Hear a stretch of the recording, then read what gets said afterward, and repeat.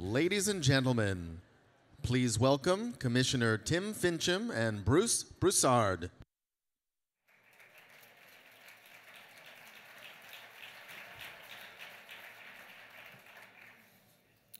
Good afternoon, everyone.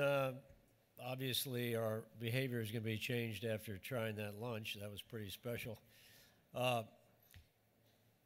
This week is a partnership of a number of different people, and I want to introduce to you one of those partners. We have together the Clinton Foundation, and we thank again President Clinton for his commitment to this partnership and the great work that his staff has done, which is really phenomenal.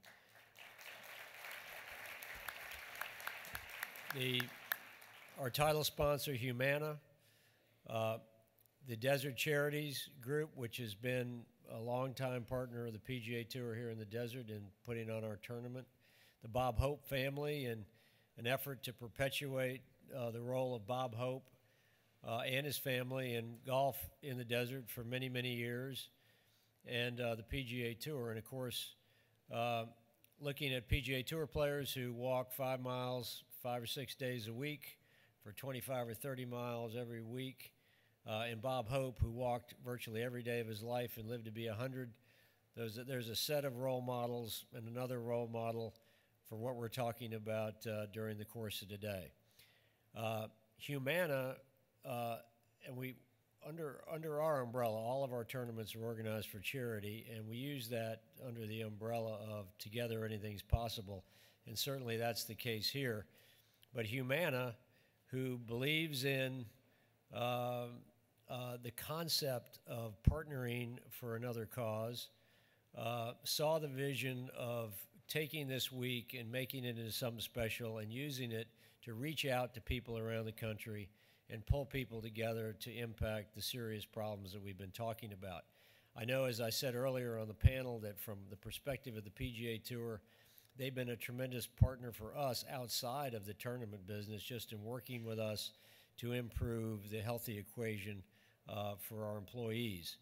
But I'm delighted to present to you the leader of Humana, and as I bring him up, I want to thank him. I want to thank Bruce again for his commitment and his partnership to make this a very special week. We're just getting started. We have a long way to go, but we're making great progress. Ladies and gentlemen, Humana's leader, please welcome Bruce Broussard.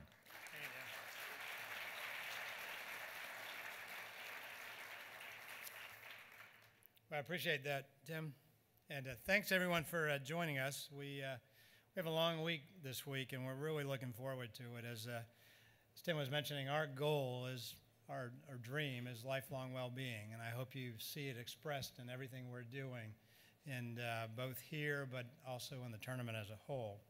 And our partnership with the Clinton Foundation, with PGA, and also the charities here in the local valley demonstrate that. We started this partnership around the challenge, but it has extended much beyond that.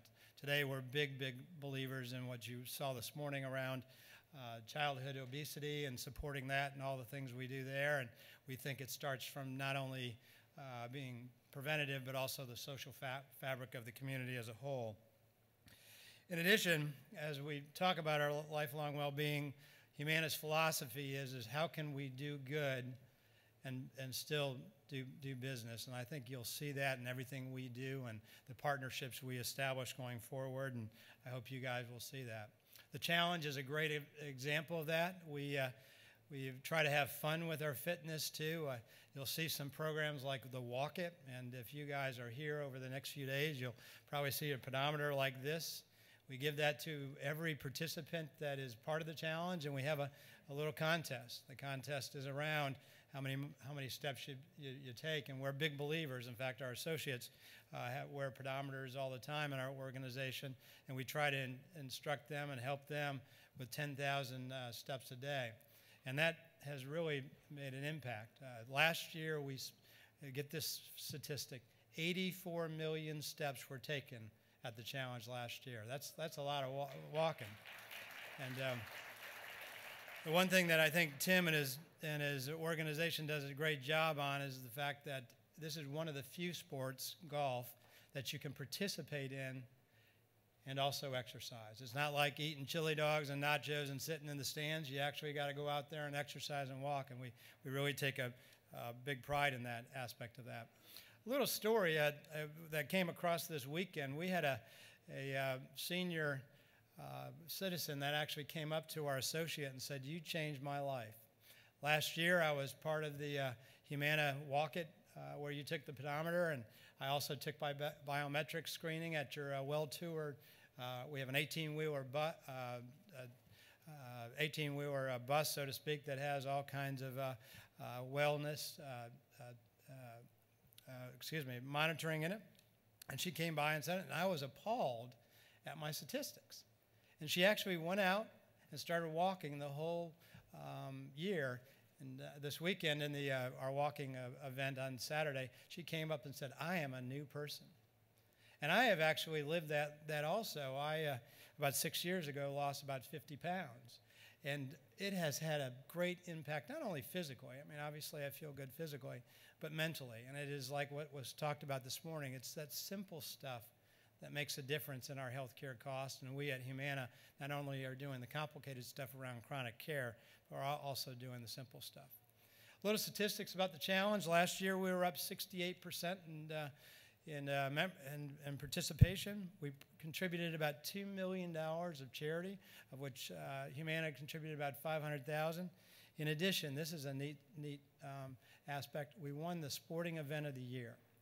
And someone said we even beat the Super Bowl. So that's pretty impressive there. But really, today is about action. And as the Clinton Foundation has stated many times, we can talk about it all we want, but we need to take action on this. And we have some big, big things to take action on around the healthcare side. And they've made a commitment. I think their commitment is to affect 25 million people on about $100 million commitment. And I think each one of us as leaders in the organizations need to make a commitment to help advance our healthcare cause. In that regard, I think Mike McAllister, our chairman of the board, made the comment this morning that we're committed to our senior memberships and offering our Vitality program, which I know Tim's talked about a lot, and it really has an impact to every one of our members.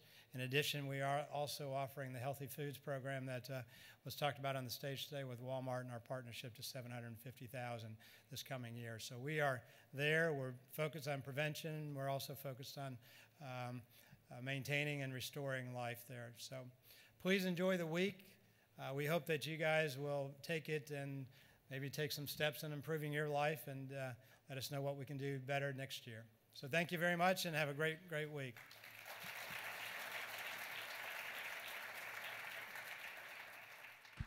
Ladies and gentlemen, please welcome Dan Buettner.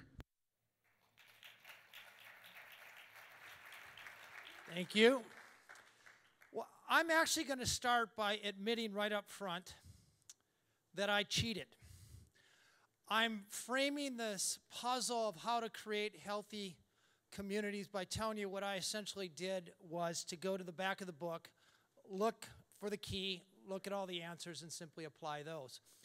For the past decade or so, while you have all been doing useful and productive things with your lives, I've been spending National Geographic's money going to the 5 parts of the world where people live statistically longer, which is a proxy for health.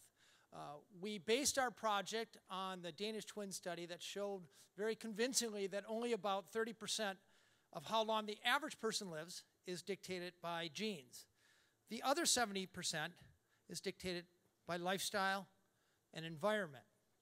So we found a cluster of 17 villages, 42,000 people in the highlands of Sardinia, where there are 10 times more male centenarians there than any place else in the world. We found the longest lived females on the planet in the southernmost extreme of Japan, the islands of Okinawa, where women incidentally suffer about 1/5 the rate of breast cancer. And last fall, I profiled for the New York Times Magazine a tiny island off the coast of Turkey, a Greek island called Ikaria, where a population of 10,000 has the world's lowest rate of middle-age mortality. They suffer a rate of heart disease about half that of what we do in America, and they have about 1/5 the rate of dementia. If you hit 85 in this country, there's a 50% chance you'll be suffering from dementia. these cultures, these blue zones as we call them incidentally, are heterogeneous populations. In other words, they are a melting pot. So over the course of 10 years, I brought teams of experts to each of these places, and we tried to distill out what is correlating with longevity. What are the common denominators in all of these 5 places that seem to explain extraordinary health and longevity? And we found 9 of them. And I write a lot about those, but I'm going to jump right to the bottom line. The big aha in talking to centenarians and working with centenarian programs around the world, that 100-year-olds really have no idea how they got to be 100. If you ask them how they got to be 100, they might tell you it's the water, or it's the wine, or great sex. Yes, there is sex after 100. But they no more know how they got to be 100 than how a tall man got to be tall. The fact of the matter is longevity happened to them. They live in environments that nudge them into constant physical activity. If they want to go to the store, to their friend's house, they walk. Their houses are deconvenienced. There's not a button to push for yard work, another button to push for housework. They're constantly moving. They tend to have gardens. When it comes to food, healthy food is the most accessible, the cheapest. Their kitchens are set up so it's easy to make, and they have time-honored recipes that make it easy to make them taste good. Nobody's ever alone. We don't think of this much when we think about health. But actually, in America, if you meet the technical definition of loneliness, your life expectancy is 8 years less than if you have 5 good friends around you. You go to Ikaria, Greece, nobody's ever alone. You don't show up to the festival, your neighbors are at your front door pounding on your door getting you to come out. They have vocabulary for purpose. 2 most dangerous years in your life are the years you're born and the year you retire. 3-fold spike in mortality. When you can define your purpose, when you know it instinctively, you don't have that spike in mortality. So based on that aha, that longevity happened to these people, essentially it's in their environment. They're not trying to change their behavior. We try to do it in America. And you may say, well, sure, you found longevity on exotic little island in Asia or the Mediterranean. It's not America. Well, today we've been working in 13 cities, including the entire state of Iowa. In 2008, we teamed up with AARP and the University of Minnesota School of Public Health with this idea that instead of trying to hammer on individual behaviors, we would try to optimize the environment. We auditioned 5 cities, and we picked one, Albert Lea, Minnesota. And we essentially just helped them go through a number of exercises in thinking about their environment. We gave them a new lens. When thinking about their policies, all of us, incidentally, or most Americans live within about 10 miles of their home and workplace. So how do you optimize that? Do you live in a place where it's easy to smoke indoors and outdoors? Do taxes and subsidies favor vegetables, or do they favor soda pop, or as Barbara Streisand was saying, potato chips? Do you live in a place where the economic lifeblood focuses to a vibrant social center, or does it sprawl out to suburban wasteland? Make a big difference. Built environment, is the active option the easy option? Just cleaning up parks, cleaning up graffiti so it seems safe, fixing sidewalks, creating bike lanes. You can raise the activity level of an entire population by 30%, according to the Robert Wood Johnson Foundation. No gym memberships. You don't have to give them incentives at work. You don't even have to give them the t-shirt. Just make the active option the easy option. Social networks. Do you know that if your 3 best friends are obese, there's a 150% better chance that you'll be overweight? So calling through and finding the people who want to change their behaviors and then connect them with other people. And we know now from doing this 13 times that we have about a 60% success rate, that when you find 2 people who want to change their healthy behaviors, they become friends. When it comes to longevity, incidentally, there's no short-term fix. You've got to be thinking permanent or semi-permanent. Building designs, a huge opportunity. We found 110 building designs in schools, grocery stores, restaurants, even your home, that put in nudges and defaults. So you move just a little bit more, eat a little bit less, socialize just a little bit more. America got obese at 200 calories a day. We're going to reverse that at 200 calories a day. The city of Albert Lea, after just 1 year, we saw their city workers' health care costs go down by 40%, and the average person gained 3.2 years of life expectancy. Based on that success, the beach cities of California, Susan Burden and Lisa Santora are in the audience right now. If you get a chance, you should meet them. Amazing women. But they took on this idea to change the environment. And after 2 years, and this is according to Gallup, and it's against a control, by the way, representative sample of 98,000 adults in their community. They brought down the rate of obesity by over 100%. They brought down the rate of smoking by over 100%, and they brought up the level of physical activity as measured by walking daily by over 700%. That was against a California control measured by Gallup. President Clinton did a fabulous job today, as he always does. He's incandescent, at articulating the challenges, but I'm going to add 2 more. At current trends, 75% of Americans will be obese or overweight. 50% of us will be suffering from diabetes. And for the first time in living history, I've been following longevity. Since 1840, the human race has gained 2 years of life expectancy per decade. Since 1840. Now, for the first time in living history, life expectancy in our children is expected to drop by as much as 5 years. Our kids.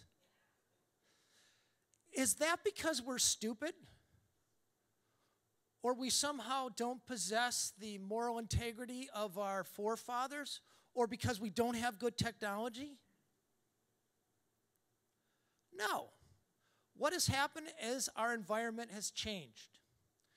We are genetically hardwired to live in an environment of hardship and scarcity, but we live in an environment of ease and abundance. You can't walk through a grocery store, walk through an airport, or fill up your car with gas, or go get cough syrup without being routed through a gauntlet of salty snacks or sugar-sweetened beverages. Don't get me wrong, I'm all for choice. And discipline is a good thing. But discipline is a muscle, and muscles fatigue, and eventually after seeing that Snickers bar 4 times, you're going to grab it.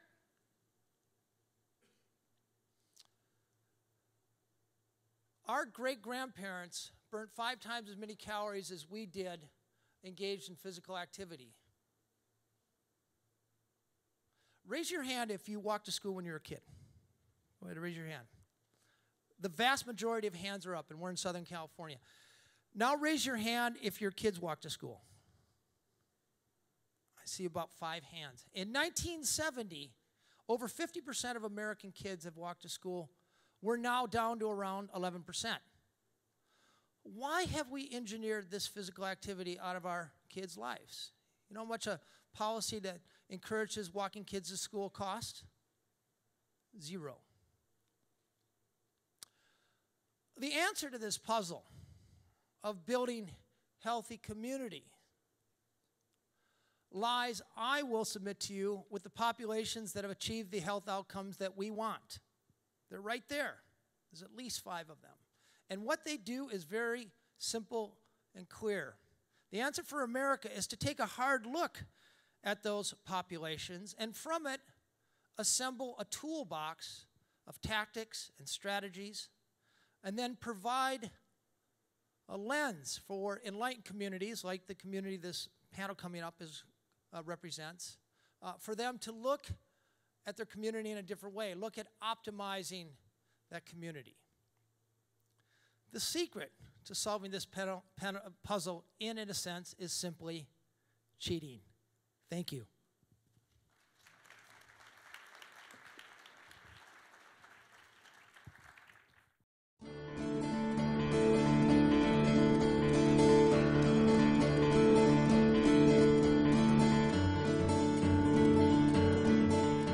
The research exists on how to design our communities in ways that would allow us to live to 100.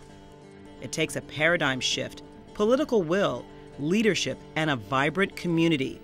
The area surrounding us, the Coachella Valley, has significant challenges, It's a community where the Clinton Health Matters initiative is working with local partners on ways to improve the situation.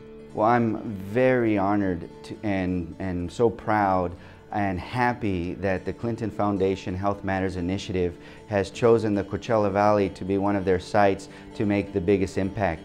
We have one of the worst healthcare crises in the state of California and possibly in the country, not only in the magnitude but also in the disparities of health outcomes and healthcare access.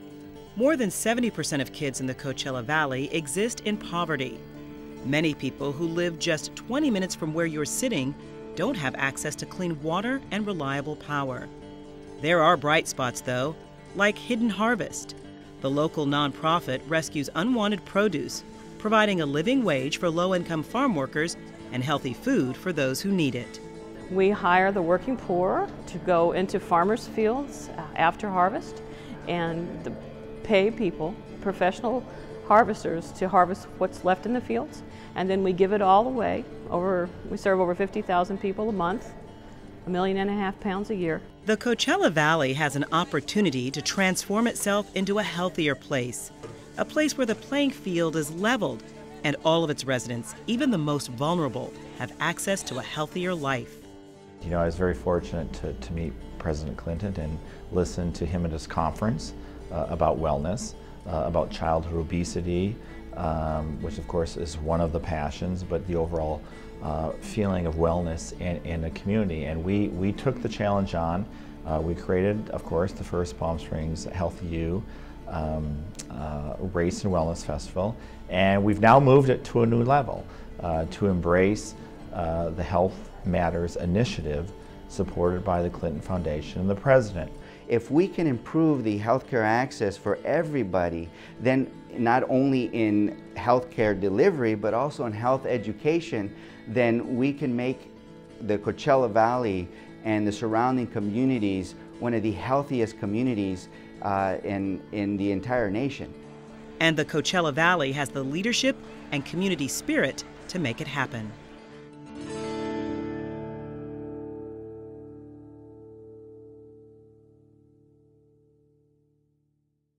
Ladies and gentlemen, please welcome Kay Hazen.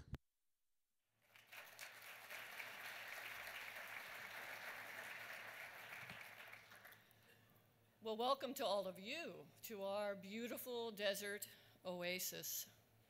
This is a panel and discussion about local communities. We all love our desert home. We're surrounded by magnificent mountains, blessed with abundant natural resources, and year-round sunshine. Here, even when it rains, it's a dry rain.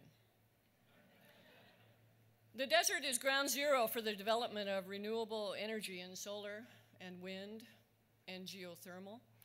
We're rich in agriculture too, and yet, as you heard from Chelsea Clinton earlier today, we're in the midst of a food desert.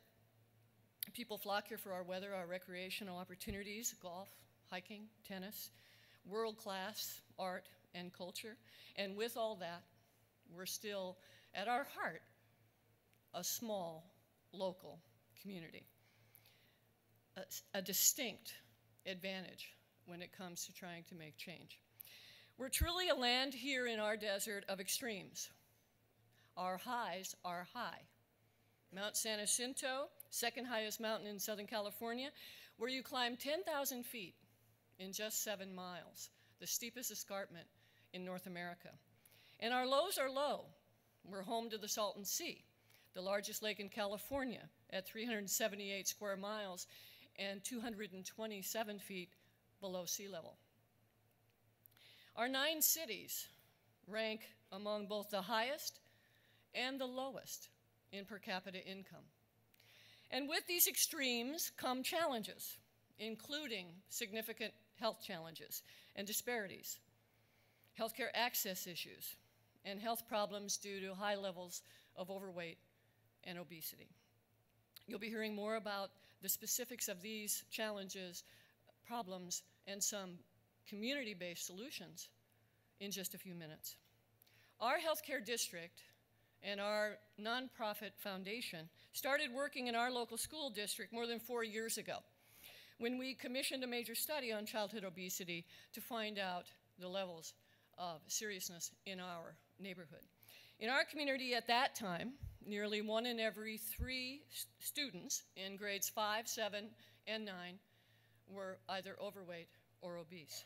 In some schools, more than half of all students were overweight. In grade 9, the data were more significant.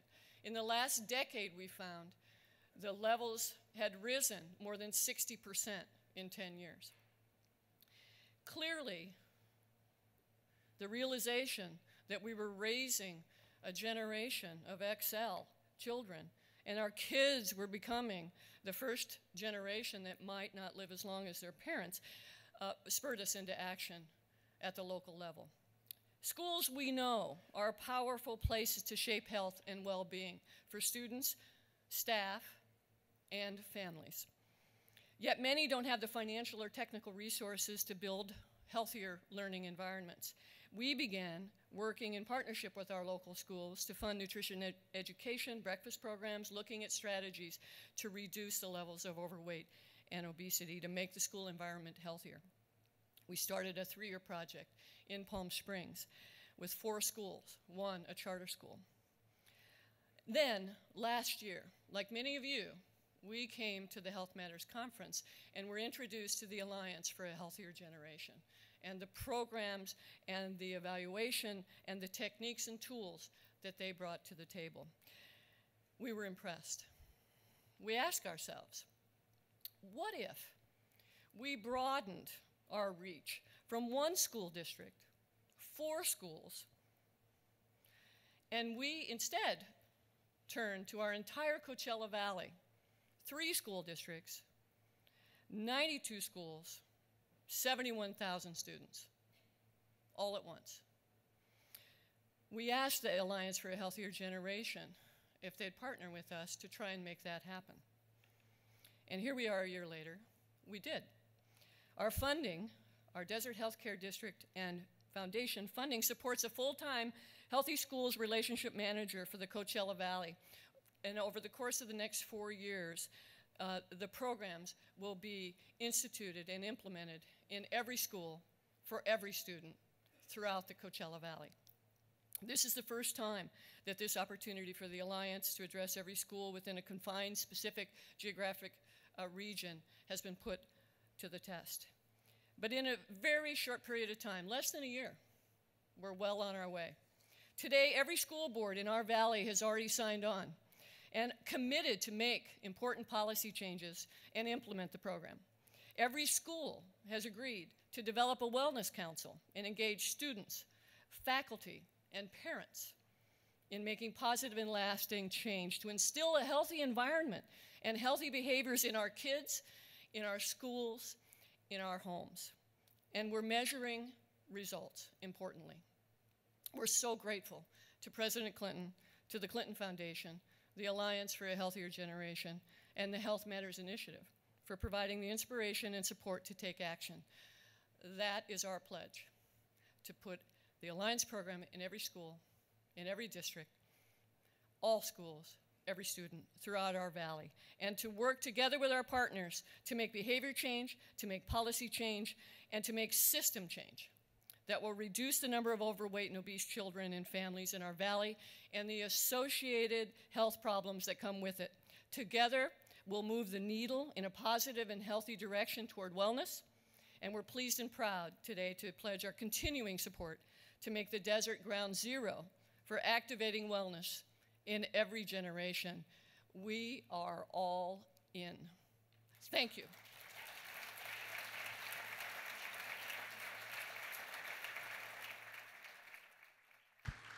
Ladies and gentlemen, please welcome Carolyn, Caldwell, and the panelists.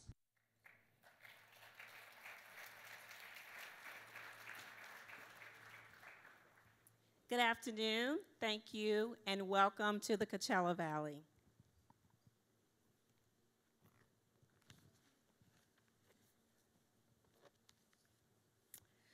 Desert Regional Medical Center is pleased to return as a sponsor for the second year of the Clinton Health Matters Conference.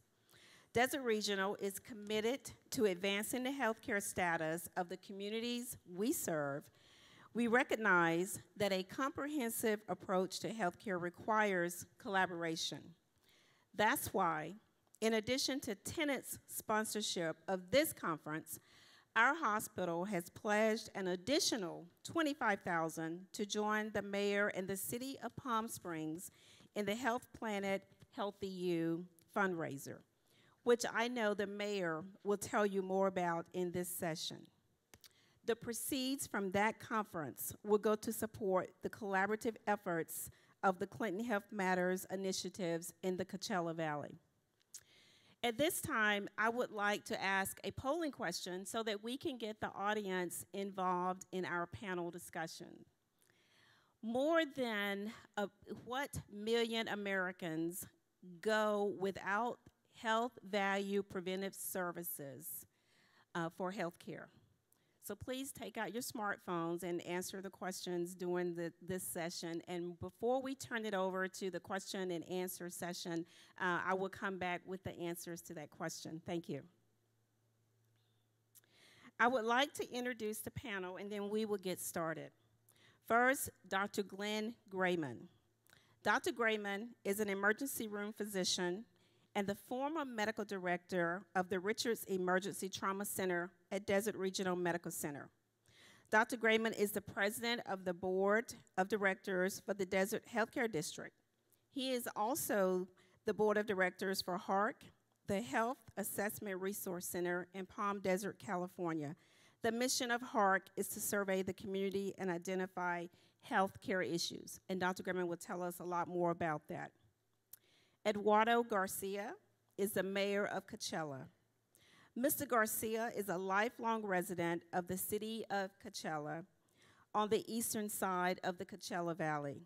He graduated from Coachella Valley High School and attended the local College of the Desert prior to earning a bachelor's degree from the University of California, Riverside, and a master's degree from USC. Mr. Garcia is in the fourth term as mayor of Coachella. Next, Ms. Christy Porter, who is the founder and executive director of Hidden Harvest. Christy is a former award-winning photojournalist and the founder of Hidden Harvest, a produce rescue or gleaning organization. Next, we have the mayor of Palm Springs, Mr. Steve Pougnet. Mr. Pougnet has been a resident of Palm Springs since 2001 and has served as an elected official since 2003 when he was first elected to the city council. Steve was elected mayor of Palm Springs in 2007 and has spearheaded a downtown revitalization plan and other programs, including a Sustainability Matters plan. So at this time, I would like to ask each panelist to tell us a little more about their organizations and what they are doing to build a healthier Coachella Valley. We'll start with you, Dr. Grayman. Thank you, Carolyn. It's a pleasure to be here.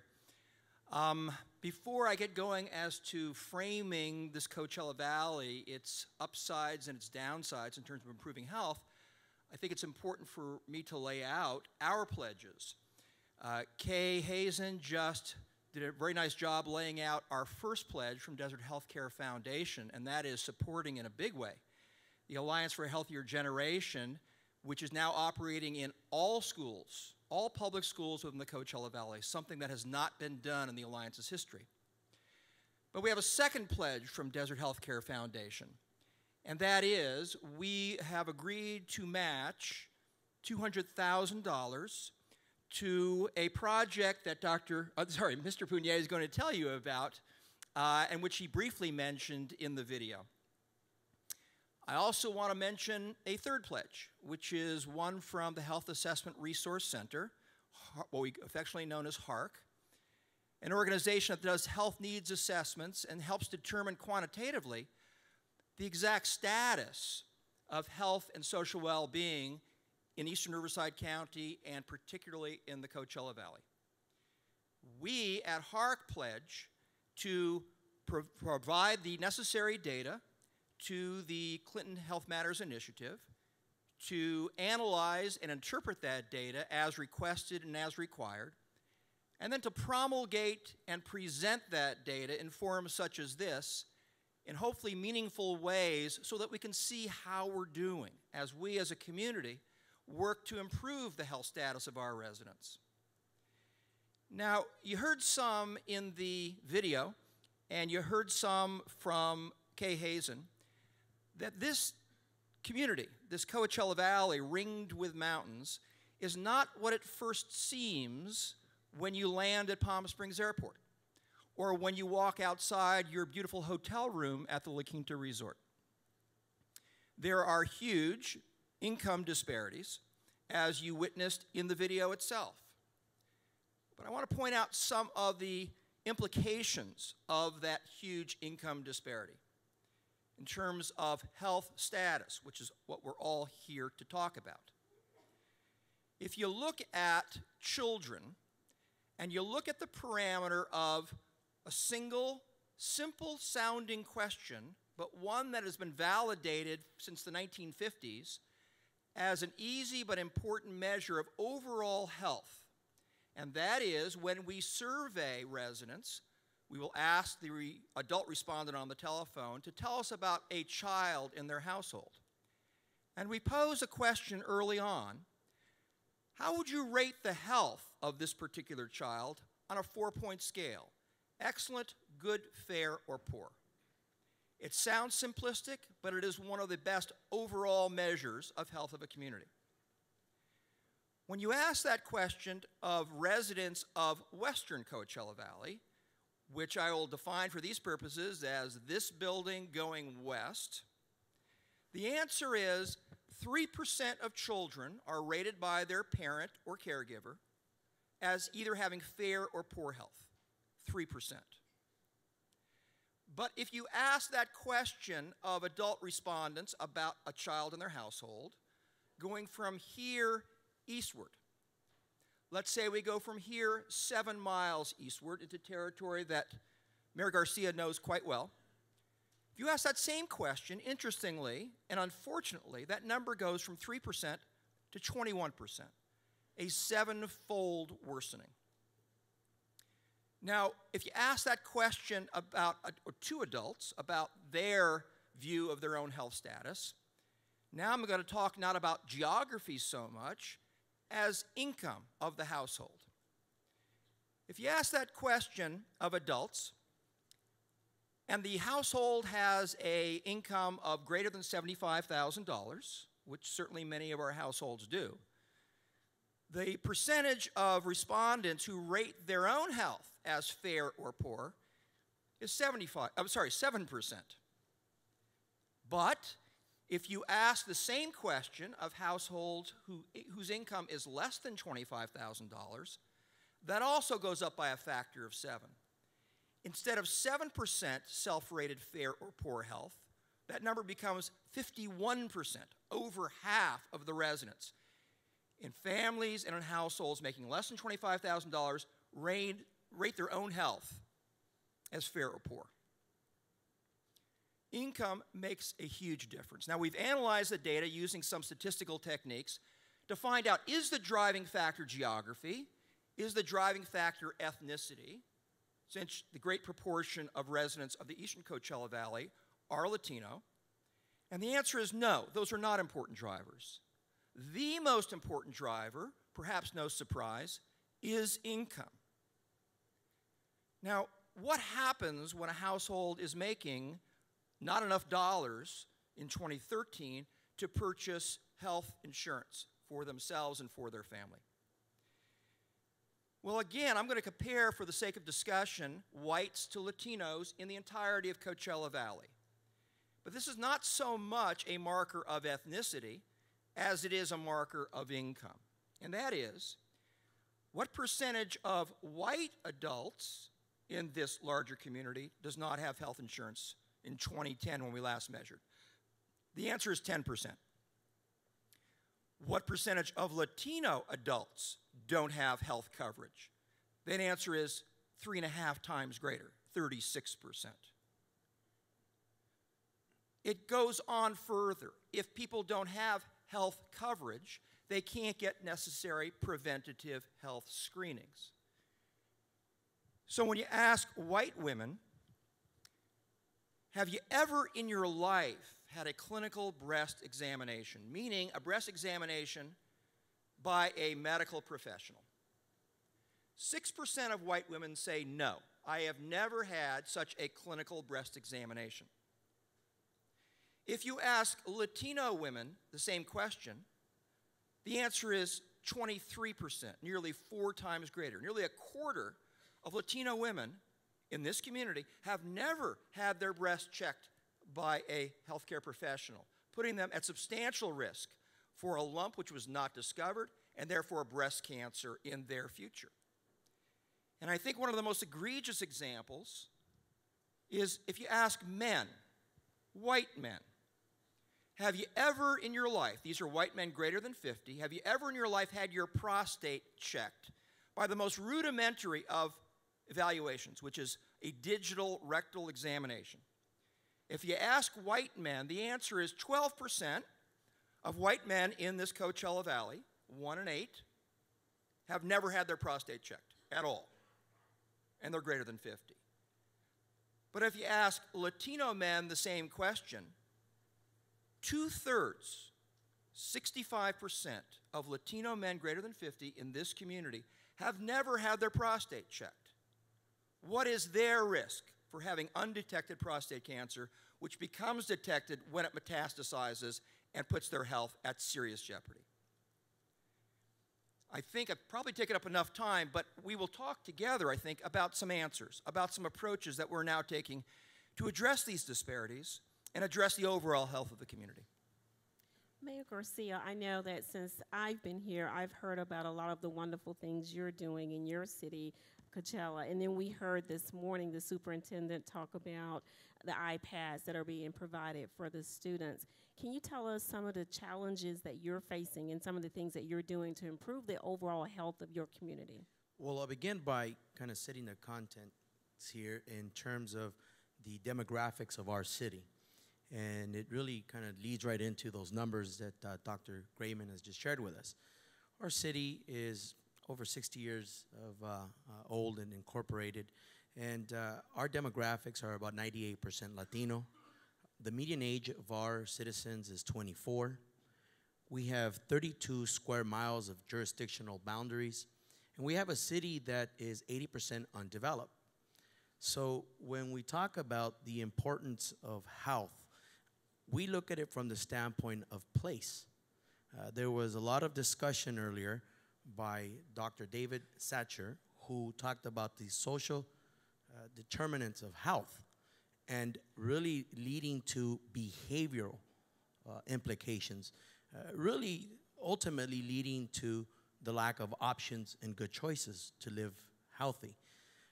From our standpoint, and with the tremendous help and support of the California Endowment, who I believe 2 of our partners are here today, I want to thank them for being here and supporting our efforts in the city of Coachella and the eastern parts of Coachella Valley.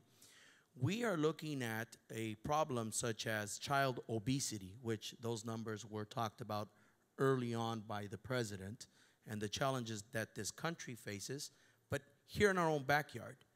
We see an opportunity by a development of a health element incorporated into our land use policies to begin addressing the issue from a preventative standpoint. Now, traditionally, local government, I think, has seen its role in the area of providing police and fire services, picking up trash, making sure that the streets are cleaned up, and being reactionary to the issues that are pertaining to our residents and the issues that affect the quality of life. Well, for me and for us at the city of Coachella, and an effort being put forward by building healthy communities connected to the California Endowment, we see the quality of life as the opportunity for our local government to step in and address the issues of health disparities that were just touched upon in the numbers that Dr. Grayman just shared with us.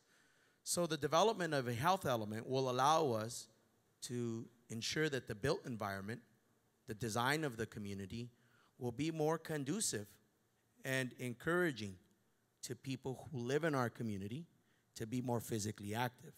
Now, that means that we also have to ensure that our communities are safe. That also means that our communities must have access to transportation. That also means that our communities should have economic opportunities for our residents. You see, as recently as several weeks ago, I was talking to a resident who is extremely excited about the ongoing community engagement process that is taking place to develop this health element in our city.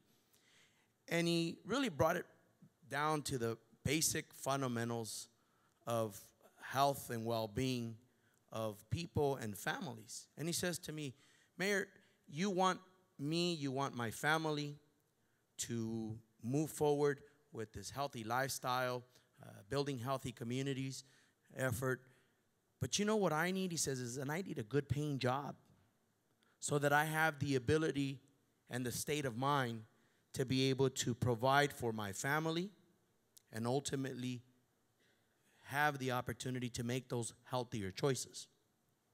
So we see this opportunity in land use and zoning to ensure that we are building and designing a community not only that is sustainable, but that is also appealing, attractive for people to be more physically active. Now, we've set some aggressive goals in that plan.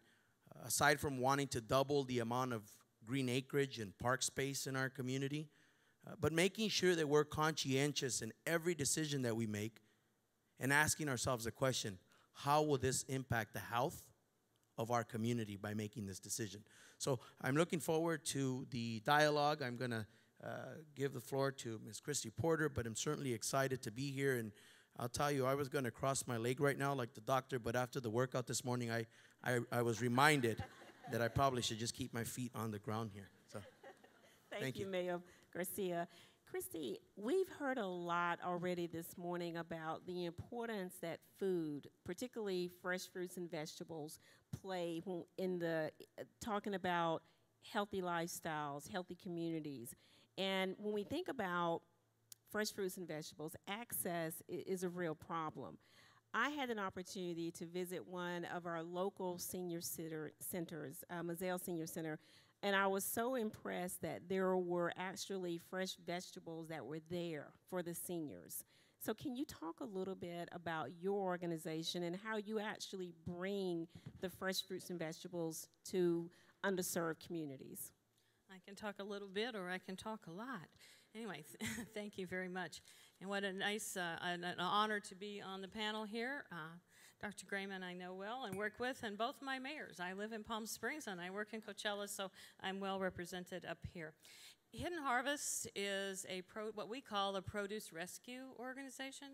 Probably you're not so familiar with that term, but perhaps you're familiar with the term gleaning. If you've read the Iliad recently or even the Book of Ruth in the Old Testament. What you might not know, sitting here inside this beautiful resort, is that we are an enormous agriculture region here in the Coachella Valley. That smell of smoke in the air probably is not a fireplace going here at La Quinta, but it is hay bales that were set afire last night and helicopters hovered above the crops to keep them from freezing. We lost a lot of crops here last night. So we're an enormous, enormous agriculture region. I founded Hidden Harvest in 2001 in direct response to a query from a farm worker that I was doing a project with. He's a father of two, and we were building gardens in children's schools in Mecca, and he turned to me and he said, something's not right. He said, my wife and I work in the fields, and we pick food, and then we see food left unharvested, but we're not supposed to take it home. We're not supposed to pick it. And yet, you know, he says, I'm embarrassed to admit this, but sometimes my kids don't have enough to eat. And sometimes on the weekends, my wife and I skip our meals or we cut our meals in order for our kids to have enough. And yet, I see all this food getting thrown away all the time, this beautiful, gorgeous produce, this life-giving food. He said, what's up with that?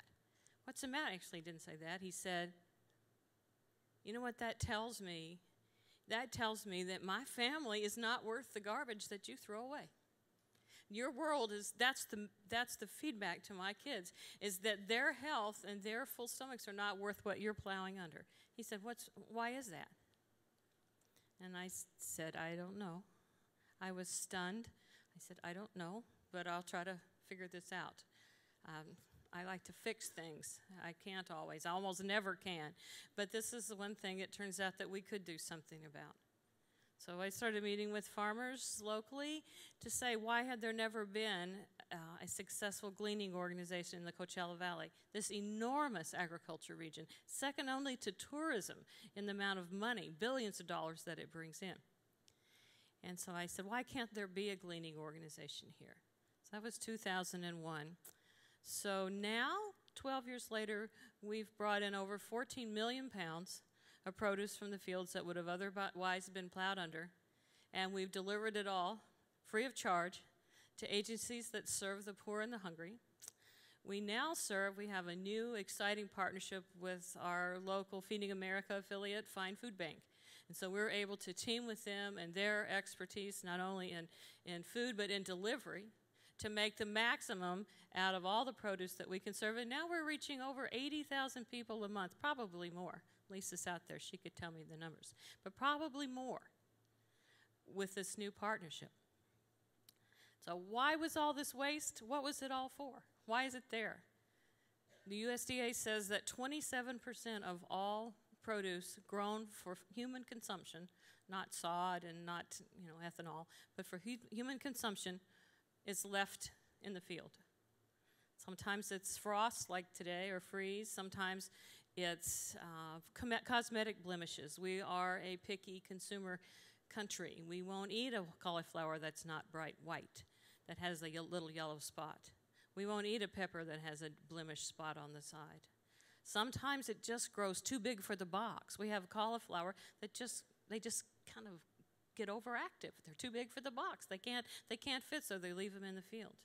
And sometimes it's the competition from Mexico or other countries, and the market price falls too low locally, and it doesn't pay our farmers to pick them. So our pledge, in part, to everybody in the Coachella Valley, not just to the Clinton Foundation, but to our fantastic partners at Desert Healthcare District and Kathy, I see her over there, and also Kay and Glen. Our pledge to you is to keep showing up every day and looking for more and more produce. Our pledge to find, and Lisa, wherever she is, if she's here, is that we'll pledge 1 million pounds or more to you. Hopefully it's a lot more in the year ahead. And our pledge to the endowment, our great partners, the California Endowment and Building Healthy Communities, is to keep showing up, keep harvesting produce. We're even going to grow it ourselves next year. Produce is getting the demand for it. People are getting the message. Food banks are getting the message. Small pantries are getting the message. The product that you have is life-giving. The product that you have makes people feel loved. We do these senior markets that Carolyn was talking about where we roll out carts. Well, you saw them in the film earlier. Roll out carts of this produce and in Section 8 housing, and seniors come and shop. Only all the shopping is free. So it gets them out in the air. They meet their neighbors. And they have choice. Fantastic choice. They can go down the line and pick what they want, not some bag all tied up that somebody else chose for them. So we pledge to you that we're going to keep doing that. We're going to keep coming up with creative ways to make produce flow like a river. And our personal pledge, my personal pledge, in addition to having lost 22 pounds so far, my partner, I wanted to do it for her and for me. But my personal pledge to the Clinton Foundation, and great appreciation for all they've done, is to re-implement my first career. I'm in my second one now. I'm very lucky to have survived the almost death of journalism and found something else to do. But my original job was a photojournalist. I started out in Kentucky, my native planet, and moved around. So we pledged that we're going to be telling the visual story of Coachella Valley's particular both health problems and health successes in the years to come. And this visual story will be in the form of small, very short films that tell the story from our perspective.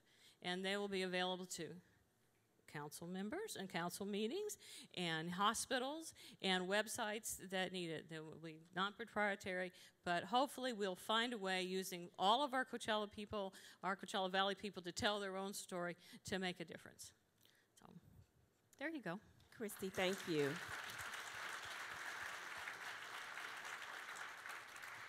Mayor Pougnet, as a new resident to the Coachella Valley and to Palm Springs, you and I have had an opportunity to discuss the community, some of the disparities, some of the things that you're working on. So could you please share with the audience some of the things that you're working on as the mayor of Palm Springs? Yeah, and first, Carolyn, and I'm delighted that you're a resident. I forgot to tell you, there are rattlesnakes in the mesa. So. Now you tell me. I know. So I'm delighted to be on the panel. And the first thing, this is the only panel that's got 2 elected officials on it. So if you need to get water or a snack or anything like that, we'll still be here talking. Don't worry about it. We do have a countdown clock. No, there is. So. Don't worry. There is a clock.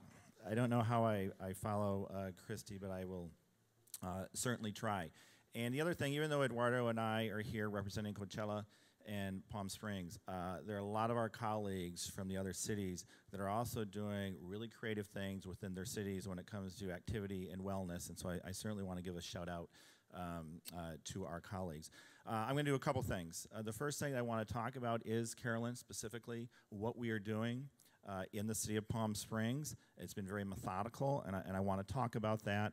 And then third, or second, I do want to talk exactly about the pledge and the commitment that we are making and that Glen briefly talked about. And the theme I hope that you get from my talk is in a community, and especially Palm Springs, this wellness and the activity and sustainability, it doesn't work just because it's the mayor saying, let's do this. Because when you start asking, what's the role of the government, what are they doing?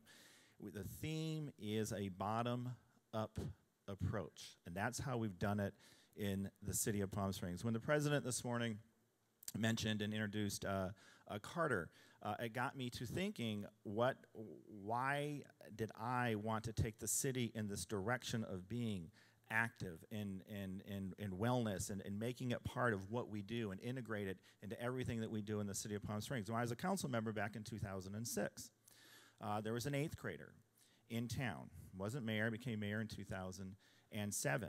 And I've always run around to the high schools and do push-up contests with the principals and those kind of things. And he said, I know you're going to run for mayor, Steve. And he said, can't you do something about the environment, about health and wellness? Can't you please, I know you believe in it. And I am very passionate about it. I live and breathe to run in my exercise. It is meditating. It just clears your thoughts. So the first thing that I did when I was elected in 2007, I signed the Mayor's Climate Protection Agreement.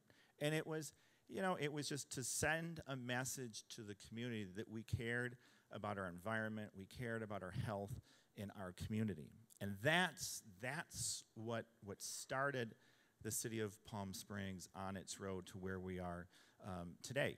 And as I mentioned before, so what did we do? I formed a commission of citizens. There's so many people in our communities that are so active that want to be involved, and sometimes you just need to find that role. So we formed a sustainability commission, which could be a sustainability and wellness commission, 11 members from our community to help guide us and guide me on what we need to do. This commission formulated with me and my city council a sustainability wellness master plan. So we took the master plan, we debated it, and we passed it because it would be now integrated into everything we do, the review of the general plan, you name it. This was something that we were going to do. And the biggest question that I got, remember, this was early in 2008. As you know, the markets weren't doing well. Government started losing property tax revenue, et cetera, et cetera, et cetera. Well, I'm going to come back to this theme at the end. How do you fund something like that? You just don't take $500,000 out of the general fund to fund your wellness and your sustainability issues. That would not go over very well in the public. At this time, our waste management contract was up for bid. We arranged the waste management contract to allow a steady stream of about $500,000 to flow into our sustainability fund. So that was very, very key for people to really buy in to what we were doing. So long after I'm gone, there is money there. We established an Office of Sustainability we're now working on wellness issues, and we started to move forward. But again, the city can't do this. So I convened a meeting in the city of the healthcare district, Desert Regional, the water agency, both county supervisors, and had them to a meeting. They're not all sure what they were coming to. Okay, nice dinner at the museum, and I talked about my plans in Palm Springs, that this has got to be a body. I need this to happen within your organization. This is how it will work. The veins will trickle out, and we will become this healthier, sustainable city, which, as the president mentioned this morning, is all tied to economic development, as Eduardo had mentioned. They are all absolutely related. So they actually signed a pledge, a resolution, that they would partner with the city. They became, I like to call it's my leadership council, where we still meet quarterly to review what they are doing in their organizations. And I could go on and on and on and talk about all of the things that are happening at the Healthcare District or Desert Regional or the Desert Water Agency and all the organizations, because they are living and breathing the document. And that has spawned an incredible amount of things that's happening in the city of Palm Springs. I don't want to go through everything that we're doing in the city, but we now have an edible landscape plan. We have incentivized homeowners and HOAs to build their own gardens. We now have 4 gardens at 4 schools in Palm Springs. These are different than community gardens. We did get our neighborhood involvement group. We now have every neighborhood looking for community gardens so they can grow their own food. We have a healthy living sustainability series. And my point is that what we do is year-round. It's not something we just do in the fall, we do in the spring, but we do it year-round. Excuse me. So last year, when I was here, one of the things I wanted to do was find a way to create a festival, to do something more community-wide. And so last year, we had the first Mayor's Healthy You, Healthy Planet Race and Wellness Festival. As you all know, the president is very convincing. We raised $110,000 net profit, again, thanks to a match from the Healthcare Foundation. The president delivered a speech on childhood obesity. Moving, compelling, and I'm proud to say that the proceeds, the $110,000, went directly to the Alliance for a Healthy Generation childhood obesity program that Kay Hazen talked about and that's been spoken about here today. So again, of course, last year at the conference, as the president mentioned again, he's challenged us as local stakeholders, communities, to help find the answers. And so on December the 6th, many of you know, the Clinton Health Matters Initiative held a workshop here in the desert to identify strategies that are going to be funded by the Clinton Health Matters Initiative.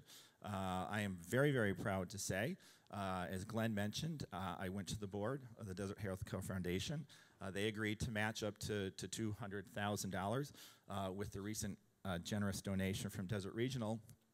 I can tell you right now that $400,000 has been met, and the commitment is that money, that seed money, will go directly to fund the strategies coming out of December 6th, which will be public in early February, of the Clinton Health Matters Initiative. At least $400,000 immediately in that pot to spend on health and wellness programs here in Palm Springs and the Coachella Valley.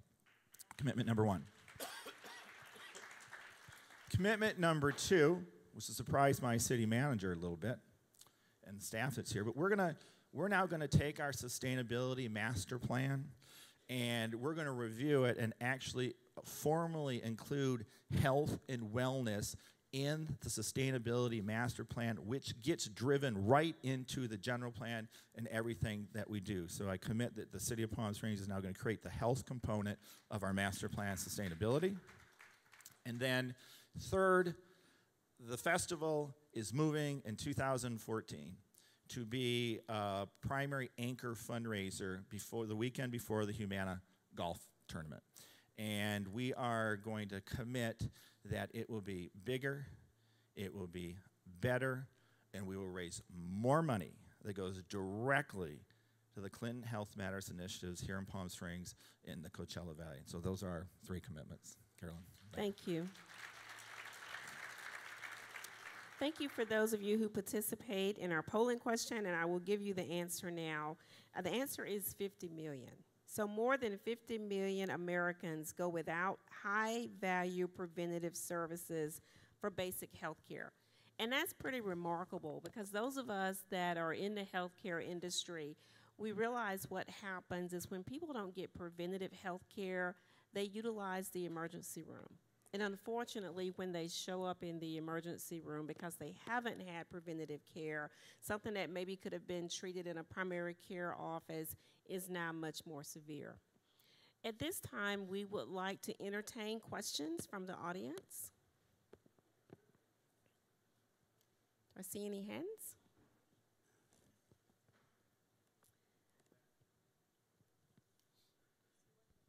Yes.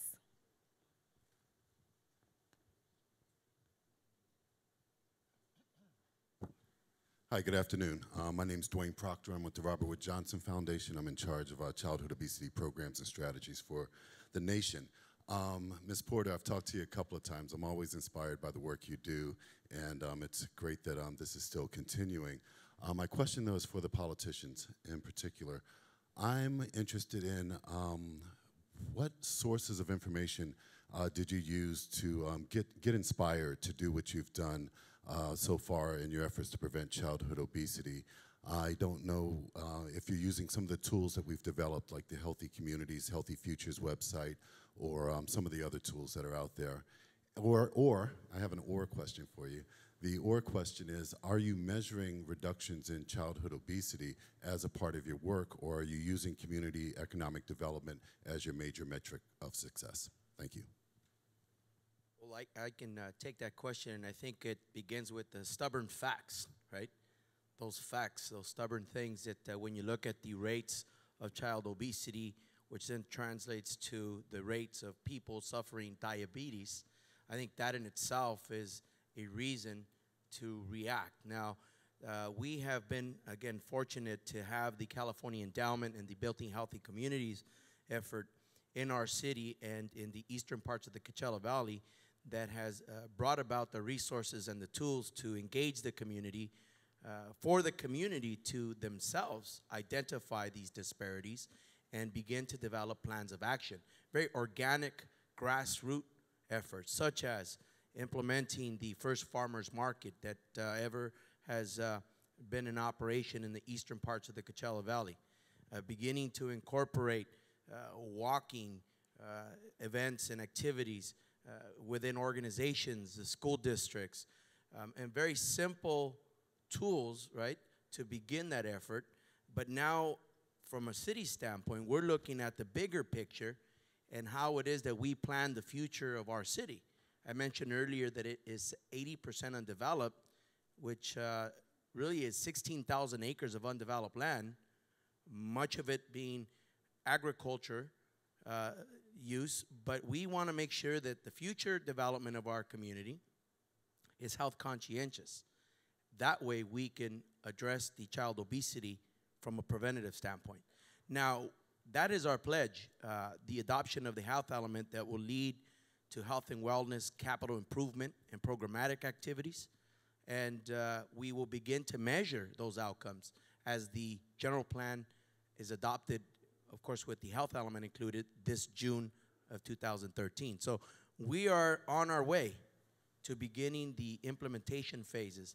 But I think more importantly, the fact that we're having this conversation here in the Coachella Valley about the health inequities that exist is extremely important, because 2, 3, 4 years ago, I think we all just overlooked the fact that from a certain boundary west, there's just a different quality of life for folks. And if you move east, then the circumstances are different, and the life expectancies and health outcomes are much different. You heard Dr. Grayman talking about the numbers, disparities in terms of access, in terms of care.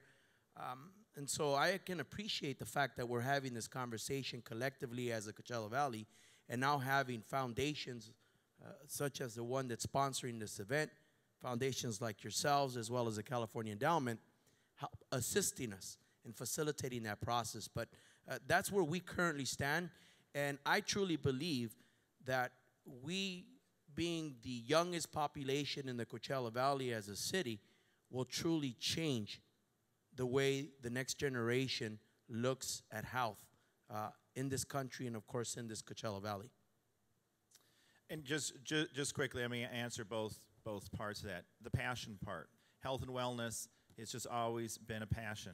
My partner and I didn't have children, and when the passion grew, is we now have 7-year-old twins.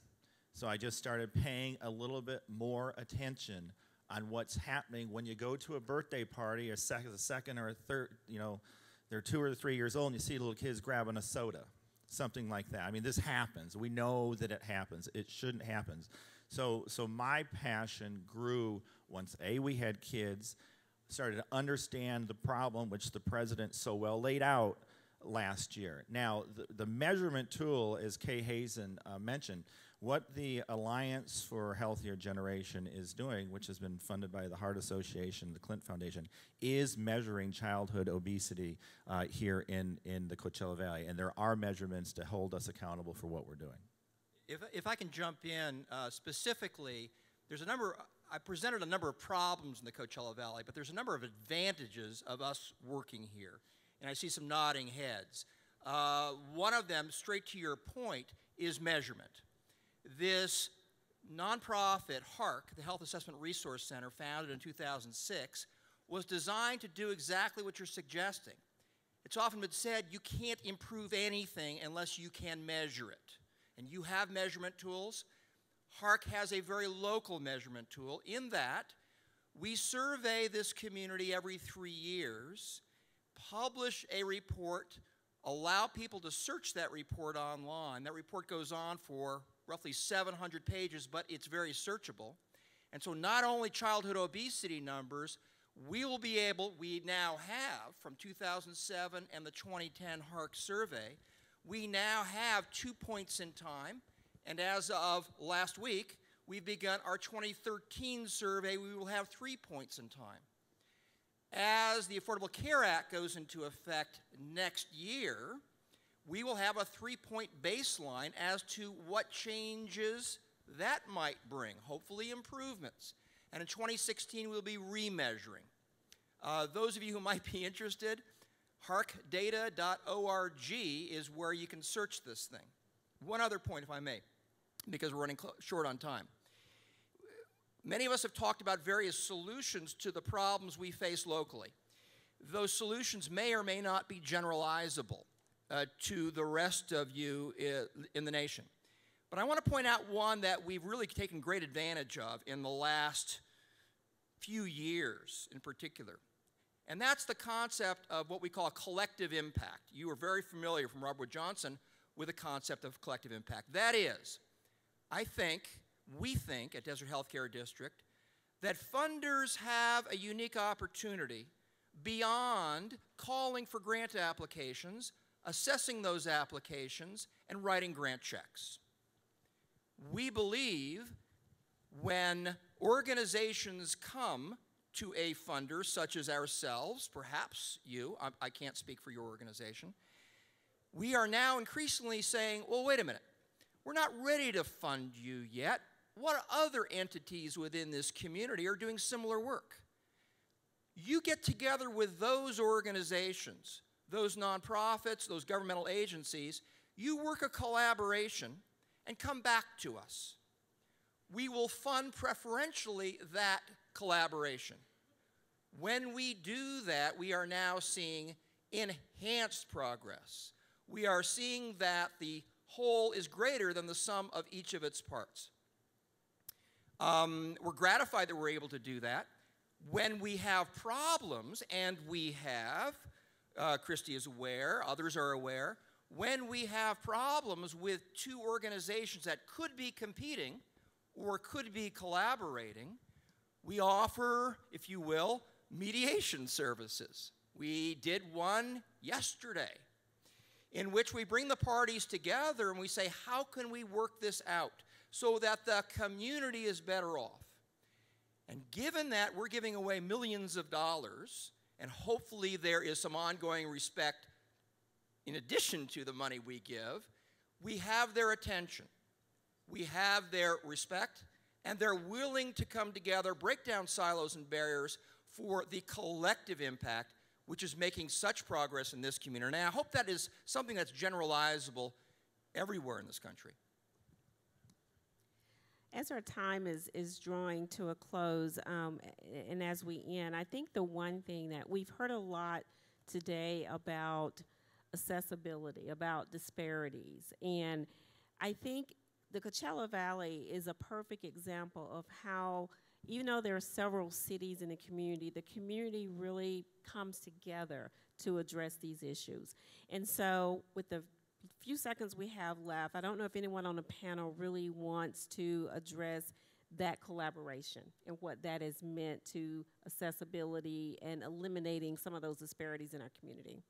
I'd like to touch on a conversation that has been ongoing for several years now as we talk about collaboration and the sustainability of being able to provide the not only technical assistance but the resources to move this agenda forward. And that is the concept of the health district that exists in the western parts of the Coachella Valley, something that I think as we continue this discussion, we will begin to outline the possibilities of ensuring that this entire region is covered by some type of health care district or another to continue to move the opportunities to build, support, and ultimately make the Coachella Valley equally a healthy place for everyone to live. Thank you very much, and I would like to thank our panel, and hopefully we've been able to put a local spotlight on the Coachella Valley. We'd also like to thank the Clinton Foundation for giving us this opportunity. Thank you.